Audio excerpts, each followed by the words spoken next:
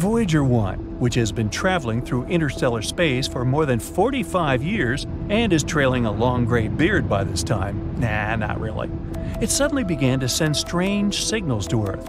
Even more bizarre, there are no signs that the probe has broken or anything.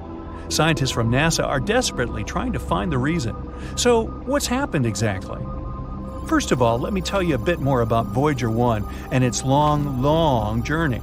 Voyager 1 is an American space probe. Scientists from NASA sent it into space on September 5, 1977. Voyager's goal was to explore the outer planets of our solar system, namely Jupiter and Saturn. Initially, scientists assumed that the mission would take about 5 years. Haha, the joke's on them. The probe exceeded all expectations. Not only did it fulfill its mission, but it's still working for much longer than expected. Voyager 1 has been wandering around space for more than 45 years. It's hard to estimate what Voyager 1 has done for science. Firstly, it successfully sent a lot of photos of Jupiter and Saturn to Earth. By the way, you can even check out these photos yourself. All of them are published on the NASA website. Thanks to Voyager, we also discovered several new moons of Jupiter and a previously unknown system of its rings. We learned that Jupiter's famous red spot is actually a giant superfast storm. And after leaving Neptune's orbit behind, Voyager also sent a lot of important data about interstellar plasma. So Voyager 1 successfully proved to scientists how useful it was. After that, it happily headed for its next goal, the Kuiper Belt and the heliosphere. The Kuiper Belt is a ring of icy bodies that extends from Neptune to a distance of approximately 50 AU from the Sun. It's kind of similar to the asteroid belt, but about 20 times wider and 100 times heavier. And the heliosphere is an area around the Sun where the pressure of the solar wind is balanced with the pressure of interstellar gas.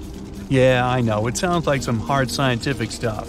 Just keep in mind that this data really helps us understand the universe as a whole. So, this is Voyager's last task, to tell us more about interstellar space.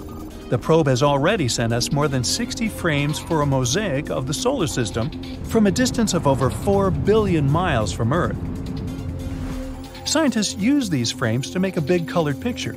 The photo was called the pale blue dot, and you've probably already guessed what that dot is. Yep, that's what our Earth looks like through Voyager's eyes. This photo clearly shows how tiny we really are, and how precious and fragile our planet is. But Voyager 1 also has another, even more important mission, to tell other civilizations about us humans. You might have heard about the famous Voyager Golden Records. People created many audio and video files and added them to these records. There are a few sections. The first one contains hello in 55 languages, including ancient and extinct ones. Almost 80% of the recordings are different musical pieces, like Bach, Beethoven, Mozart, and Stravinsky, folk music from different countries and ages, and a bit of the blues, like famous songs by Louis Armstrong and Chuck Berry. The remaining 20% of the recordings contain different human voices, sounds of nature and animals, as well as 116 images encoded as audio signals. There's also recordings of speeches by Kurt Waldheim, a former UN Secretary General, and Jimmy Carter, a former US President. These are just some friendly messages. In addition to the records, scientists also packed a needle for playing them. Don't worry, they also left a simple drawing that showed how to use all this stuff and how to translate the sounds into pictures. They added Earth's coordinates, which they created using a pulsar map. It shows the position of the Sun in the Milky Way. The record was packed in an aluminum case and covered with gold to protect it against radiation and cosmic dust. Carrying this record, Voyager 1 set off on its long journey, and it has already traveled quite a distance, I'd say.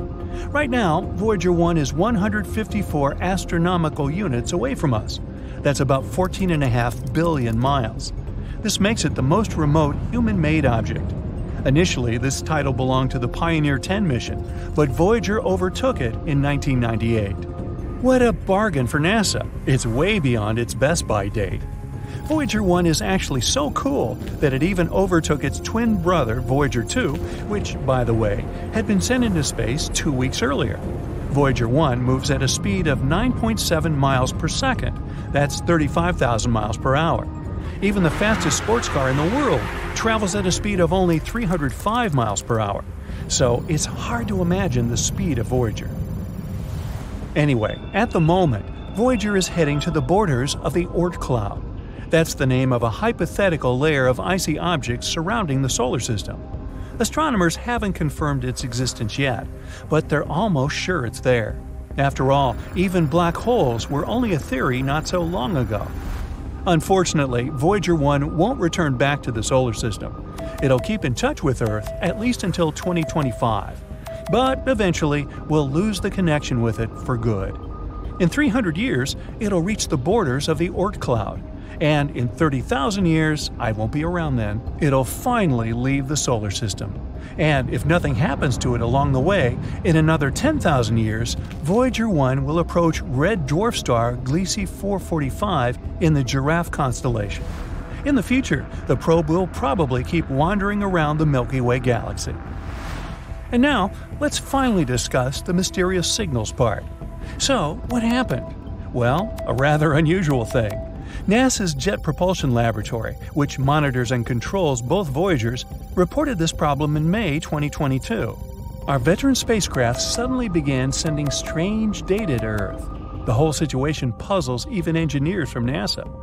Now, I bet you're thinking, come on, the thing just probably broke down or something. But the truth is that Voyager 1 is totally fine. It works as usual, receives and carries out commands from Earth, and collects and sends scientific data. But the readings of the AACS, which stands for Attitude and Articulation Control Subsystem, don't show what is actually happening to Voyager anymore. The system supports the orientation of the probe in space and helps it keep in touch with Earth.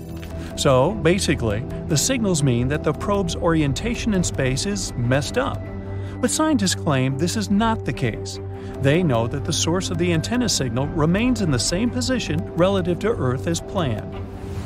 The problem hasn't triggered any of the onboard fall protection systems. The probe hasn't even entered safe mode. So, what in the world, or universe, is going on?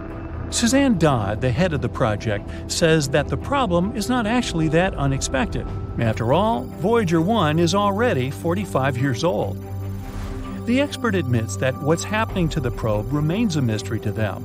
They don't know exactly where the incorrect data is coming from, and it's unclear how this will affect the operation of Voyager. She adds, though, that it's not that surprising, considering that the probe is in interstellar space. There's a very high level of radiation there. No spacecraft has ever reached that point before. Scientists from NASA say they'll keep closely monitoring the data coming from Voyager 1 until they figure out the problem. If they find it, the management team will try to fix it. Otherwise, the team will have to adapt to the new conditions. It might not be enough just to understand the problem, though. It takes as much as 20 hours and 33 minutes to receive the signal from Voyager, and it takes the same amount of time to respond to it. Well, at least the second spacecraft, Voyager 2, is totally fine, even though it's also currently in interstellar space at a distance of 12 billion miles from Earth. Anyway, we can only wait for news and hope that the problem will be resolved. I actually wonder how much longer can Voyager 1 last? Will it be able to fly to the borders of the Oort cloud in 300 years? What do you think? I'd like to hear your thoughts in the comments. That's it for today. So hey, if you pacified your curiosity, then give the video a like and share it with your friends. Or if you want more, just click on these videos and stay on the bright side.